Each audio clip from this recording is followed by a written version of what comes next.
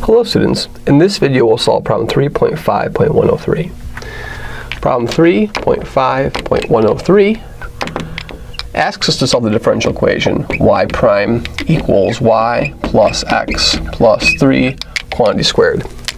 Again, we know this is not a separable differential equation, it's not a linear differential equation because there's a quadratic characteristic to it, so we have to look for a substitution.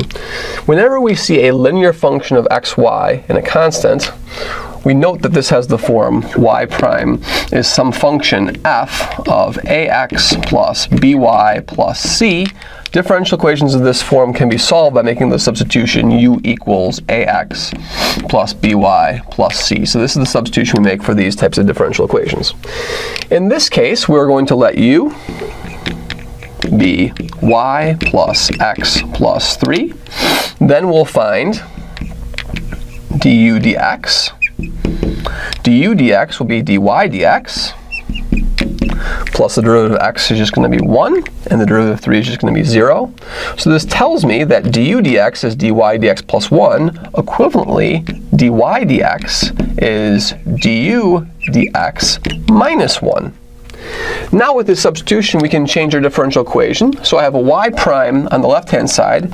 The y prime will turn into a du dx minus 1. That's my y prime. And then I'll have a u squared. And so what I've done now is I've taken this complex differential equation and I've simplified it.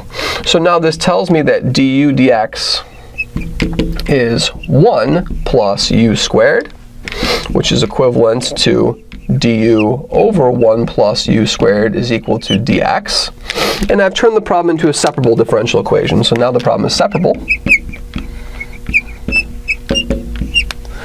And I can solve this by a standard technique. So I'll integrate both sides of the equation.